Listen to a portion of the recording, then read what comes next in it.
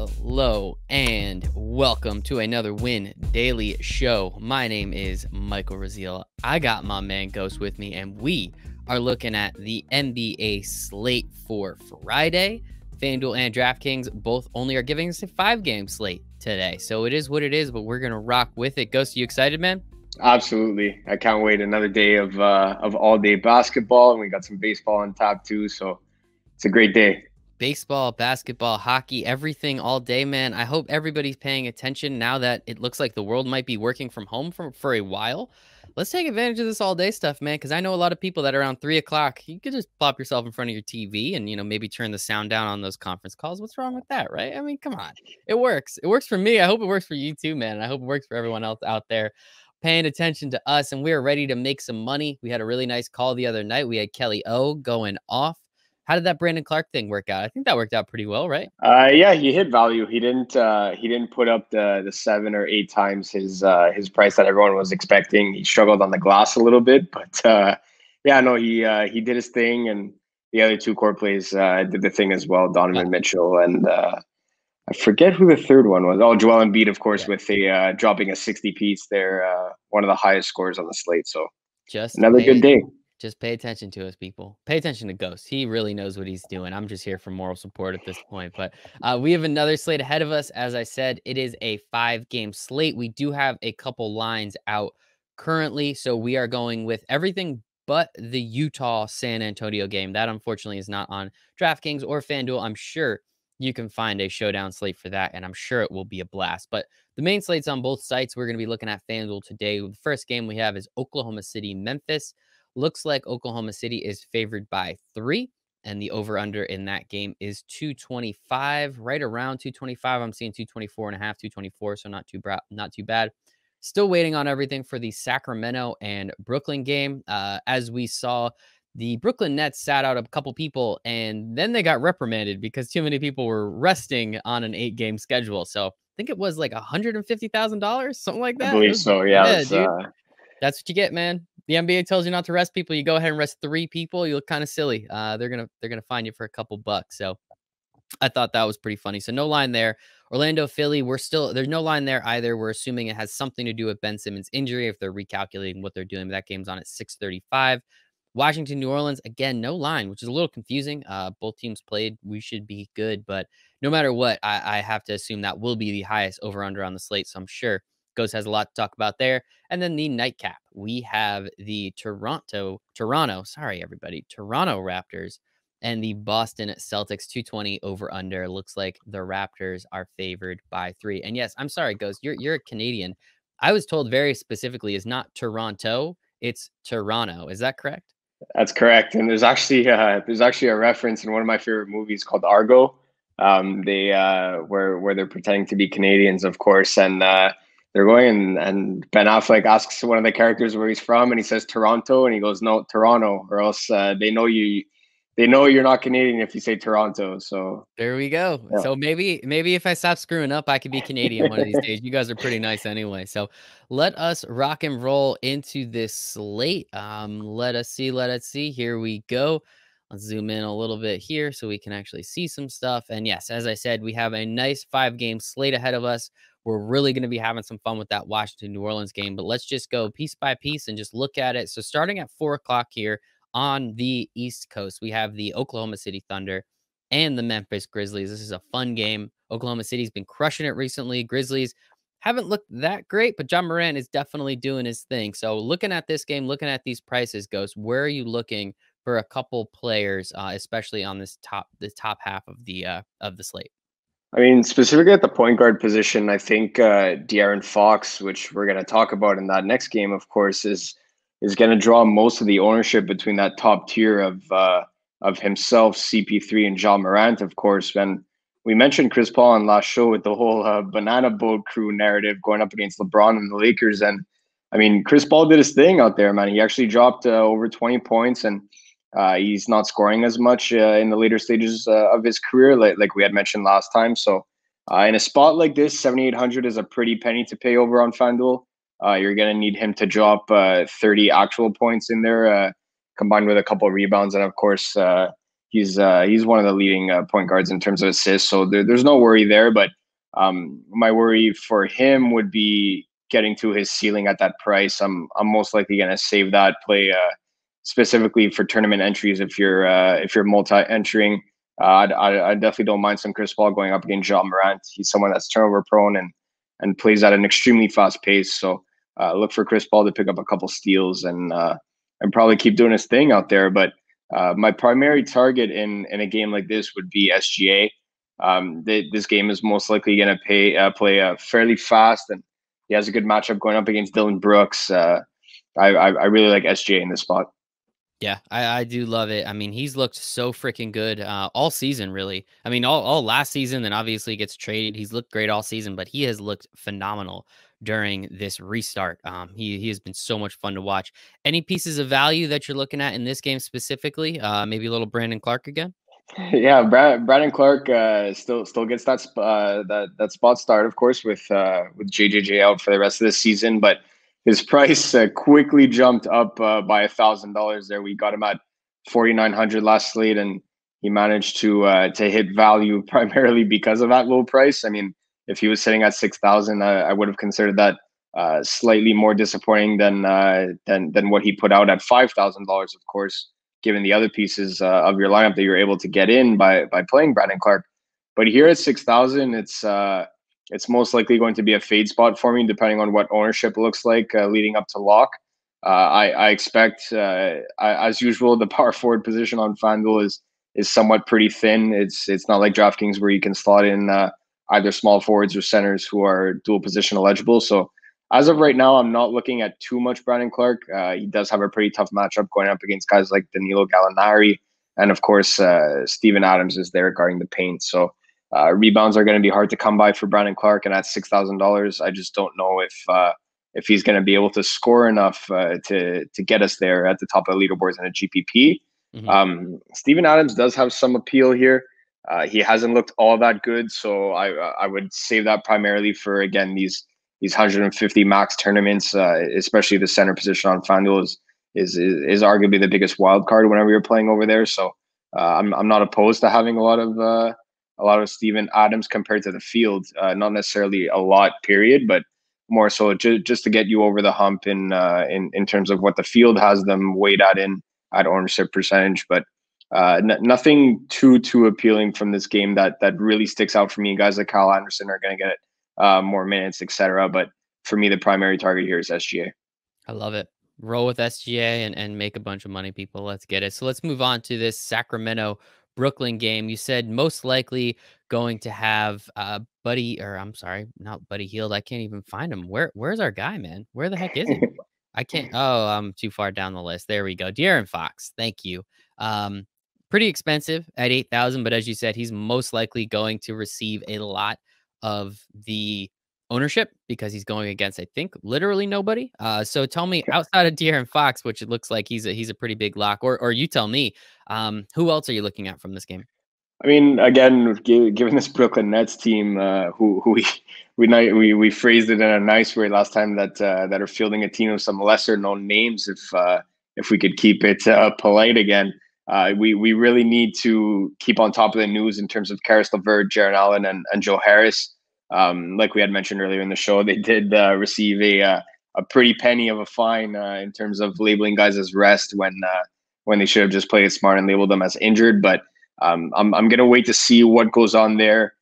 Jarrett Allen is still at $7,000. I would consider him, especially like what I had said before with the center position on FanDuel.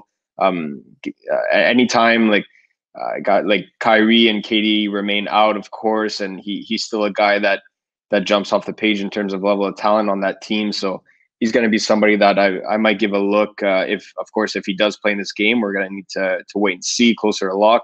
But other than that, I do like a guy named Bogdan Bogdanovic in this spot. I was a day early on him. Yeah. I was overweight on the field, and we were talking up in Discord, and he actually got the spot start, and he was getting plenty of minutes, and we had mentioned it on the show. And unfortunately, he decided to go 1 for 18 from the field. And I was telling the guys, process is more important than results, right? So the research was there, the volume was there. Anytime you get a guy that takes 18 shots, you know that he's going to do well sitting at 4,900, and I believe he was the exact same price that slate too. If not, I think he was like at 5,000 or 5,100 in that vicinity. And today he goes and drops a 40 piece over on Mhm. FanDuel, and he dropped 35 actual points, and guy just came out red hot out of the gates, and I was kind of scratching my head saying, where was this when I was all over you and the field wasn't? But that's NBA DFS for you, man. So needless to say, Bogdan Bogdanovic is a guy that he proved it in that last game. He when he gets hot from deep, he's a guy that's a very streaky shooter, and I'll most likely go back to the well there at the shooting guard position. I love it. And you are 100% correct. In sports betting, in NBA, in all DFS, it's about the process. You're never going to get it right 100 times, because if you did, it'd be too easy. But it's understanding, as you said, you did the research, you did everything you were supposed to do. It's the worst game of chess, because you could do everything right and still not come out on top. So let's hop over to this Orlando Philly game. Obviously, Joel Embiid right there up at the top, one of your stars of the night. Ben Simmons is going to be out, and I think it's hysterical that he's always point guard eligible here. It just makes me laugh every time. But how do you feel about this game now, knowing Ben Simmons will not be able to play? He's not shooting up. He's already ruled out. Does that bump Joel Embiid up even more in your mind? Yeah, for sure. I mean, his usage rate is going to go through the roof in a game like this, and without Ben Simmons on the court, he definitely sees the most usage on the offensive end, and at the same time, he's going to have the chance to pile up some defensive stats trying to guard Nikola Vucevic, of course, right? So Joel Embiid's going to be a two-way threat in this game, and sitting right under 10K. He's a guy that's not overly priced. I mean, it's not like paying 11,000 or 11,500 like what we have sometimes with guys like Giannis and Luka Doncic and James Harden, etc. So sitting right under 10,000 is actually a good value for a star of the nature of a player like Joel Embiid, and especially in a spot like this, exactly like what you said.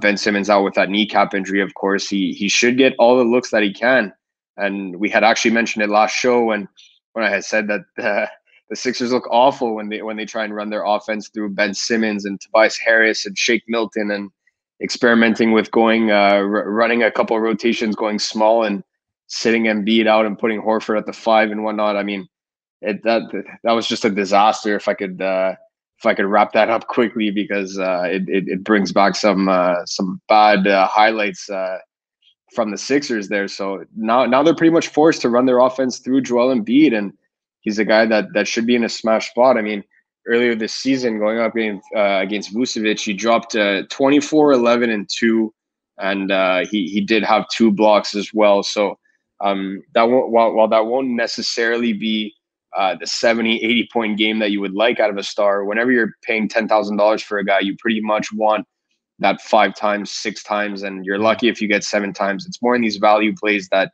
you're trying to reach for 8, 9, 10 times their salary. So Joel Embiid is definitely the premier target in this game. Over from Orlando, Aaron Gordon is already listed as doubtful to play. So I'm curious to see who gets the start for him. I mean, almost everybody on that team would get a bump, considering both him and Jonathan Isaac are now Mhm. out.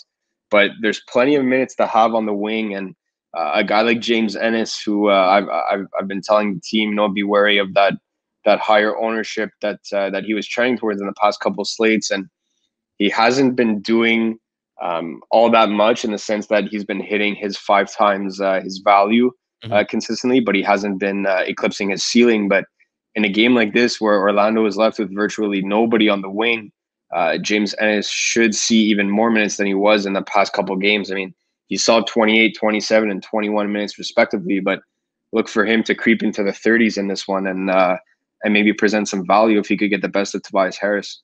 Yeah, and if he's hitting that, value already in those 28, 23, 21 minutes, as you stated, I think I got the order wrong or the number wrong. But I mean, if his minutes are going to creep up a little bit more, and he's still going to, that value is already there, confident that he has some opportunity to really smash that, and potentially, as you said, get one of those 6, 7, 8 times. This is always what we're looking for. So here's the fun one. So as I said before, we do not have a line yet for this Washington Wizards New Orleans Pelicans game, but if I was to venture a guess, we're well over 230, probably talking 235. The NBA line makers got a little ahead of themselves. I think that Houston Portland game from a couple days ago was at like 240 whatever, and ended up only hitting like 220, I think. So they might bring that back down a little bit. But this, I think, will be by far the fastest pace. This will be by far the quickest. This will be by far the most point total game, which is going to be a lot of fun. So, and the prices here aren't really crazy. I mean, top guy at 7,700 and Drew Holiday is really not too bad. So how are you looking at this game again, assuming, at least I am, that Zion's going to be on some sort of minutes limit? Yeah, absolutely. I mean, this game by far has the most appeal. I mean, I mentioned it in my latest article, which you can find over at Win Daily Sports, of course, that teams are kind of getting into the groove and ramping up the intensity leading up to playoffs here. I mean, there's not all that many games that are left, and they're kind of finding a groove into their defensive scheme and whatnot. But these are two teams that don't find themselves in that scenario simply because they don't really know what defense is. I mean, it seems like Alvin Gentry just pretty much wants to run and gun and just let's if the other team puts up 140, let's just make sure we put up 141 kind of Mm-hmm. attitude. And that does not win you basketball games, but it's absolutely amazing for us in NBA DFS, of course. So I'm looking to have at least 3 to 4 pieces from this game for sure. Again, everything's going to come down to Zion and his possible minutes limit.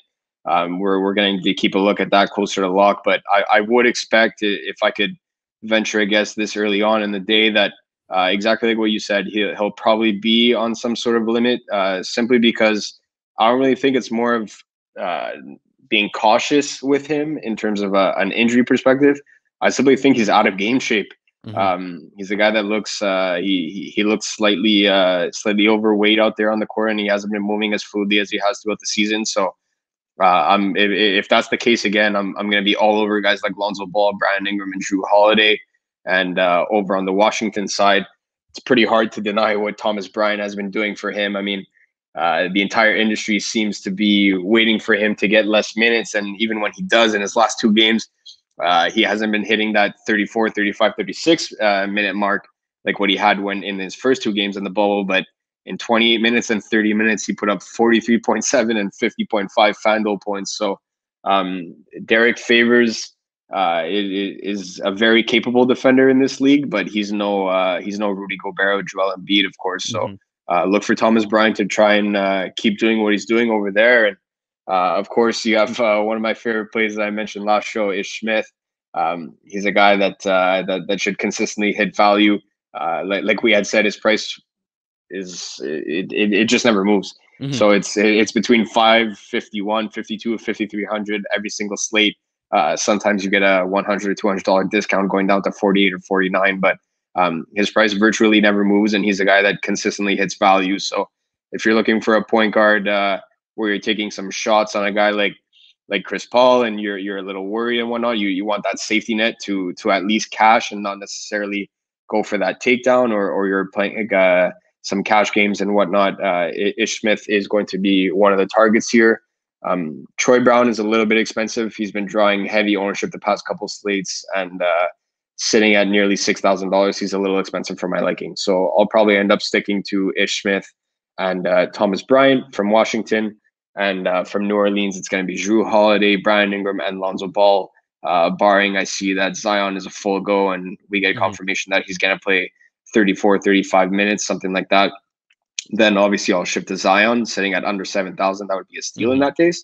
But right now it's going to be Drew, Lonzo, and Brandon Ingram. Yeah, I find it hard to believe he's going from whatever it was, 15 minutes to 17, 18 minutes to 22 minutes to, 36. I just find that way too hard to believe. I still think there's going to be some innings. There's going to be some minutes limit in some capacity. But again, this game's going to be fun. Thank God they put it at 8 o'clock. Everybody's going to be able to watch it. We're all going to have a lot of fun. And hey, man, hopefully they make us a couple bucks. So last game here, your Toronto Raptors versus these Boston Celtics should be probably the best game, I guess, on the slate, right? I would say that to me, I think it would be outside of that Washington New Orleans, which I think is just, as you said, 141 to 140. I think this will be the best basketball game on the slate. But in terms of DFS, in terms of making us some money, Ghost, actually, wait, let me just double check. We have Toronto -3 over under of 220 ish. can get it as low as 218 if you're really looking for that over. But talk to us a little bit in terms of the DFS side of this game. Again, like when in Toronto's last game versus Orlando, hopefully you tuned into the show because that game drew some surprisingly heavy ownership, and we had recommended a fade there, and I pointed out that Toronto games are typically slower paced. I mean, again, whenever they're playing a team like Washington or New Orleans, they have no problem running up and down the court with guys like Kyle Lowry and Pascal Siakam and OG on the wing. You're not going to see Marc Gasol and Serge Ibaka running a 4-3 40-yard dash up and down the court there. But mainly those three guys like to get up and down and get some buckets in transition. But this is going to be a very playoff type atmosphere. And I agree with you in the sense that it'll be the best basketball game on the slate in terms of a competitive perspective and more so from a fan perspective than a DFS side. Everyone's pretty much priced down in this game too. So I do get the intrigue. It's not like you have Siakam or Tatum at that 8,500 price tag that they're typically associated with. Kyle Lowry sees a $700 discount from his last slate. But my primary target here again is going to be Fred VanVleet. I spoke about it on numerous occasions where every time this guy takes the court, it's he seems to be the heart and soul of the team, along with Kyle Lowry, of course. But he's a guy that's extremely competitive, and when his shot is knocking down, he's a great asset to have in our NBA DFS lineups. He's a guard that could rebound. He could dish the rock too, and pick up a couple steals along the way versus guys like Jaylen Brown and Gordon Hayward, depending on who he switches on. So Fred VanVleet at 7,200 is a pretty attractive piece. One thing I do want to point out here is to have short-term memory in NBA DFS because in my particular situation, we were the team was in contention for some massive takedowns, and of course, guys like Jaylen Brown and Jason Tatum and Gordon Hayward virtually didn't see the court in the fourth, so that was kind of tough. But if you were in that spot too, don't let that get to you. If your gut is telling you to go with some Celtics, go for it. But over from a purely analytical side, look for this game to be slightly slower paced and more competitive. It's going to be a physical game, and it's going to be a very playoff type atmosphere in the sense that I don't really see both teams running up the score in this one. Fred VanVleet would be a guy that I would target, and if you're targeting a Celtic, my primary one would be Jaylen Brown. Jaylen Brown, I love it. And I'll be honest with you, we're not quite finished yet. We still have to get to your 3 stars of the night, Ghost. But how sweet would a Clippers Raptors finals be? That will show everybody. That will show the world. Was it Kawhi or was it all these other dudes? So that's kind of that's what I'm hoping for. I do want LeBron to win one, but the Lakers have looked absolutely terrible so far outside of that first game. They've kind of just looked like trash. So we'll see what happens there. But give me a Clippers Raptors final and give me a game 7. From there, all bets are off. Well, we'll still be betting on it. Don't worry. But, all bets are off in terms of who I want to win. I just want somebody to end it on a buzzer beater. That's all I'm hoping for. So thank you for all that, Ghost. I hope everyone was paying attention, taking some notes. Make sure to check out the podcast this will be coming out on. Make sure to check out windailysports.com. Of course, Ghost has all his articles up there, as well as the rest of the incredible team we have. They're all incredible, wonderful people that have been making a lot of money in NBA DFS for a very long time. So, Ghost, let's just talk about it. The last piece. Who are your 3 stars of the night? The first one's going to be De'Aaron Fox. So he's a guy that is volatile in the sense that sometimes he doesn't get full minutes, or sometimes he just goes out there and he's running up and down and he's not really doing much, and it could be frustrating. But in a spot like this, it's the definition of a smash spot. Coming off back-to-back games where he saw 38 and 37 minutes, he's a guy that looks absolutely dialed in right now. And with Brooklyn essentially fielding the G League team, I'm going to be all over De'Aaron Fox at the point guard position. Love it. Over on FanDuel tomorrow. My second one, even though he does have a tough matchup against Vooch, I'm going to go back to the well with Joel Embiid. He's a guy that is the creator of Trust the Process. And you know what? It's always process over results for me. He did not let us down last time, dropping a 60-piece. And I know that over on this slate, he will do not necessarily exactly the same. I'm hoping for more, but I definitely wouldn't be frustrated if he drops another 60 for us. Give And me then our gotta give me a little value, man. We went with the top 2 guys, of course, yeah, we on gotta this find slate. We gotta find some that value for everybody. We gotta find that Kelly Olynyk play that we got Yep. at 6% over on FanDuel, right? So they actually broke the slate. So we're gonna take a little minute here to scroll, and we're gonna see what's going on. Over at this $5,000 range, you have surprisingly a lot of big names. Kemba Walker is not going to be somebody that I'm looking at all that much simply because of his minutes restriction. Shake Milton should get the start again because Simmons is out. Are we just rolling with Ish Smith? Are we gonna do that? I'm not going to go with Ish Smith. All right. I'm going to go with that.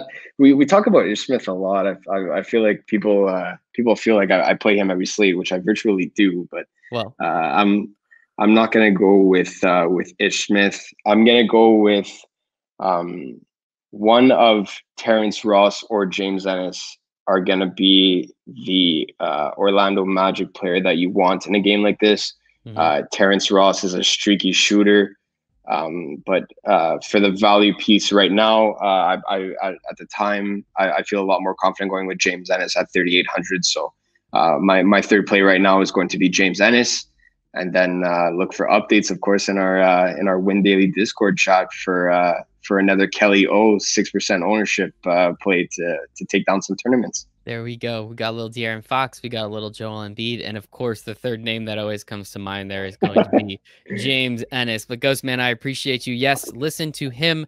Make sure to hop over to windailysports.com. If you use the /LearnDaily or use that as a promo code, you get 3 days, all access to the site completely for free, which includes our expert chat where you can ask Ghost about all your lineups.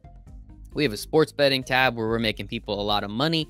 And we have everything else, MLB, NHL, if you guys are interested in that too, which is a lot of fun. We have all these articles, all these projections. We're bringing out new things that are added to the site almost on a daily basis, it seems like at this point, and it's my job to make sure people hear about it. So here it is, people. Hear all the stuff that we got going on. So Ghostman, where can everyone find you on the internet?